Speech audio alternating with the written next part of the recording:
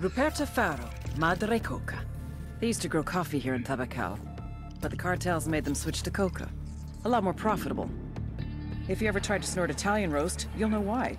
Spoiler alert, this is frowned upon at coffee shops. Don't ask. Madre Coca grew up as a raspacina, a coca picker. When it comes to illegal coca farms, there's no such thing as child labor laws. It was brutal, backbreaking work. She had a son whom she'd always dreamed would move on to better things. He didn't. Young Pablo died from a coke overdose.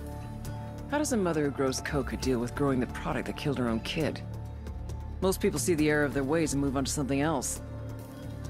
For Madre Coca, it was the exact opposite. She took out her anger on the people of Tabacal, forcing them to endure the same hardships she had experienced. And like any tyrant, she expanded her empire. This led to resentment from the people, which she dealt with. With the backing of El Yayo, she became a very powerful woman in the cartel. A new twist on an age-old lesson. You don't fuck with Mama.